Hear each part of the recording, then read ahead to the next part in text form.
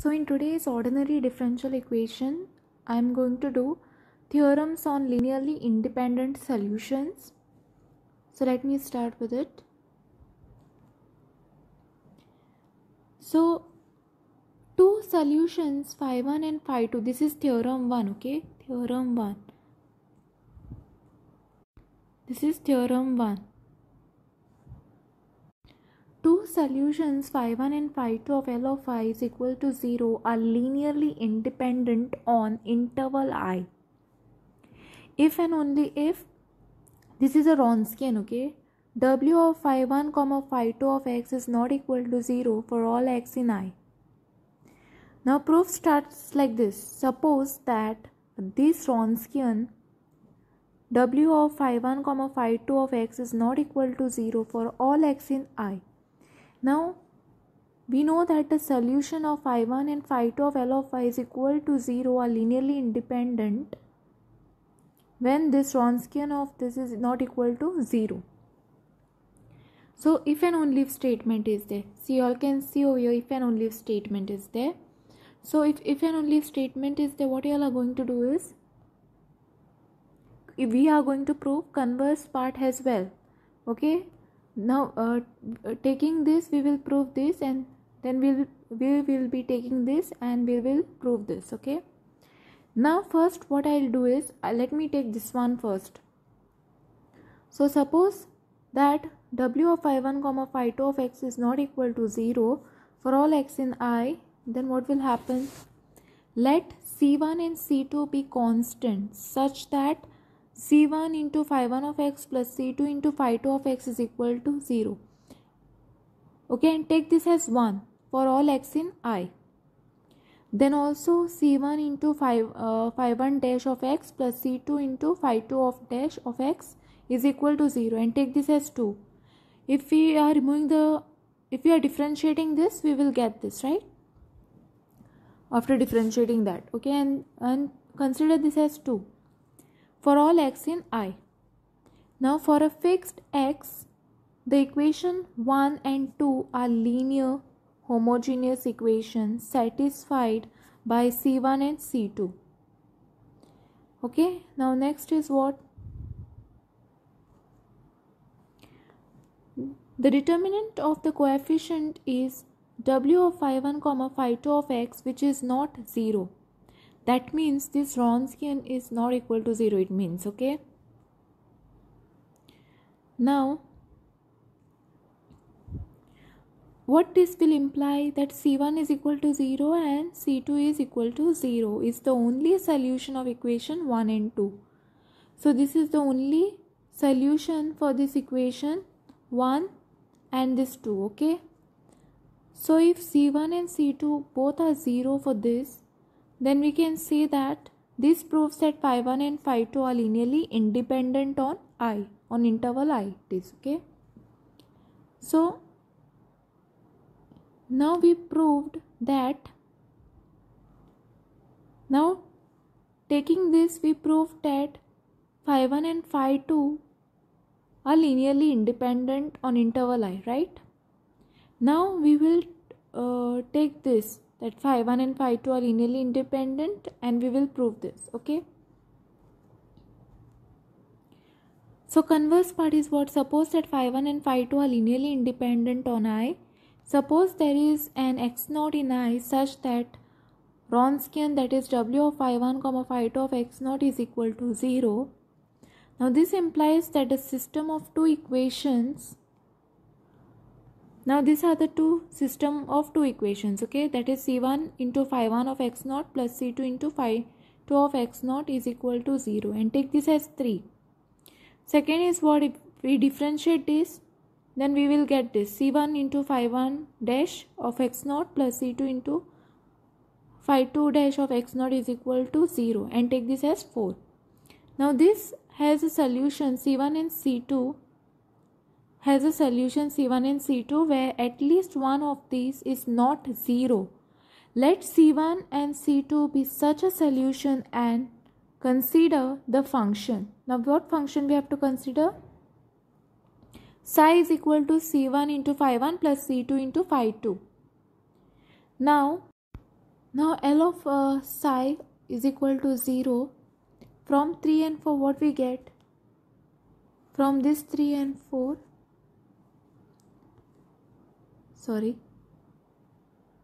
psi of x naught is equal to 0 and psi dash of x naught is equal to 0. Now from the uniqueness theorem we get, so I'll turn the page now. From uniqueness theorem or by uniqueness theorem. Okay, from the uniqueness theorem we get what? Psi of x is equal to 0. Okay, for all x in interval I. Next is what? Thus c1 into phi1 of x plus c2 into phi2 of x is equal to 0 for all x in I. This contradicts the fact that phi1 and phi2 are linearly independent on I. Thus the assumptions that there was a point x0 in I such that w of phi1, phi2 of x0 is equal to 0 is false. Okay, now this implies what? That Wronskian of phi1, phi2 of x is not equal to 0. Hence we proved. So now we proved the second part of also, the converse part also are done. Okay, because first what I have done, taking this I have proved that phi1 and phi2 are linearly independent. Now taking that phi1 and phi2 are linearly independent, I have proved this.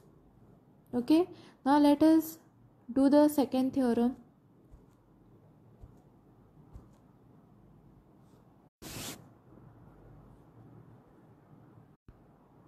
Okay, now second theorem is what? Let phi1 and phi2 be two solutions of f of y is equal to 0 on an interval I, and x0 be any point in I, then phi1 and phi2 are linearly independent on I if and only if Wronskian of phi1, phi2 of x0 is not equal to 0. Okay, now here what is there? Here there is one point x0 in interval I. So we have already proved that phi1 and phi2 half of the part. Okay, so let us do directly. I'll explain you all how to do it.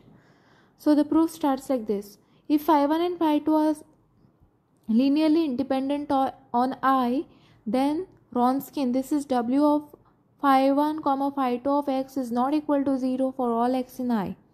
By the theorem, w of phi1, phi2 of x0 is not equal to 0. Okay. Now we have already proved this. No, if phi1 and phi2 are linearly independent on I, then Wronskian of this is not equal to 0 for all x in I. Which theorem it is? Theorem 1, starting only. From this theorem we got that. Okay.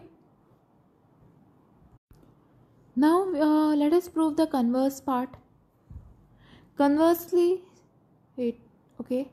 Conversely, suppose w of phi1, phi2 of x0 is not equal to 0 and c1, c2 are constant such that, turn the page.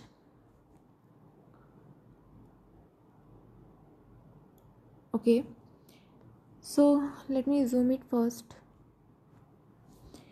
c1 into phi1 of x plus c2 into phi2 of x is equal to 0 for all x in I. Okay, then we have c1 into phi1 of x0 plus c2 into phi2 of x0 is equal to 0. If you differentiate this, c1 into phi1 dash of x0 plus c2 into phi2 dash of x0 is equal to 0. And since the determinant of the coefficient is Wronskian, this w of phi1, phi2 of x0 is not equal to 0, we obtain what? So if this is not equal to 0, that means it is independent, right? And if it is independent, then c1 is equal to c2 is equal to 0. We obtain this. Okay, and thus finally you all can say that phi1, phi2 are linearly independent on I, on interval I it is. Okay, I hope you. So now after this I will be doing this one, theorem 3. Okay, let phi1 and phi2 be any two linearly independent solution of L of y is equal to 0 on an interval I, every solution phi of L of y is equal to 0 can be written uniquely as phi is equal to C1 into phi 1 plus C2 into phi 2, where C1 comma C2 are constant. Okay, so here C1 comma C2 are what? Constants, right? So let me prove this on the next page. So let x naught be a point in I. Since phi 1 comma phi 2 are linearly independent on I, we know that W, this Wronskian of phi 1 comma phi 2 of x naught is not equal to 0, because we have already proved also that. Okay, if it is linearly independent, that means this is not equal to 0. Okay. Now let phi of x naught is equal to alpha and phi dash of x naught is equal to beta, and consider the two equations. So I have to consider these two equations, okay? This equation and this. So now for phi of x naught it is alpha, phi dash of x naught it is equal to beta. So C1, now what is your phi of x naught? C1 into phi 1 of x naught plus C2 into phi 2 of x naught is equal to alpha, which, okay. Now what is phi dash of x naught? C1 into phi.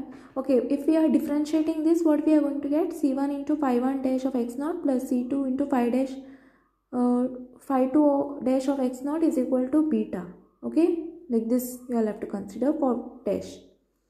Now for the constant C1 comma C2, since the determinant of the coefficient of C1 comma C2 is just this, W of phi 1 comma phi 2 of x naught is not equal to 0. So there is a unique pair of constants C1 comma C2 satisfying these equations.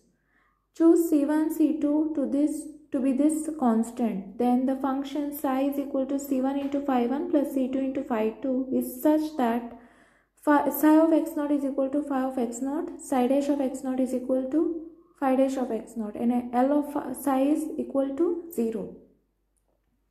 From the uniqueness theorem, it follows that psi is equal to phi on I, that is, now this, I'll take down.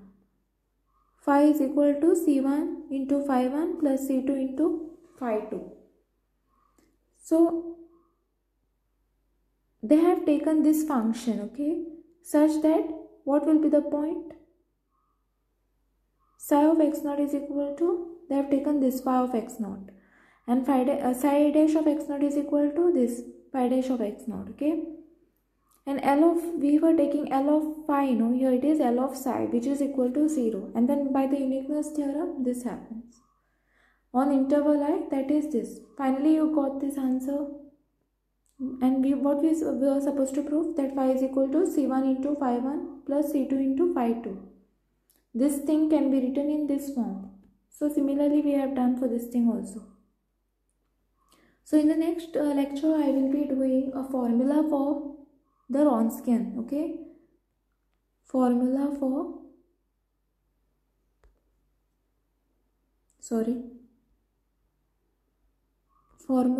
Wronskian test, okay, in the next lecture, okay.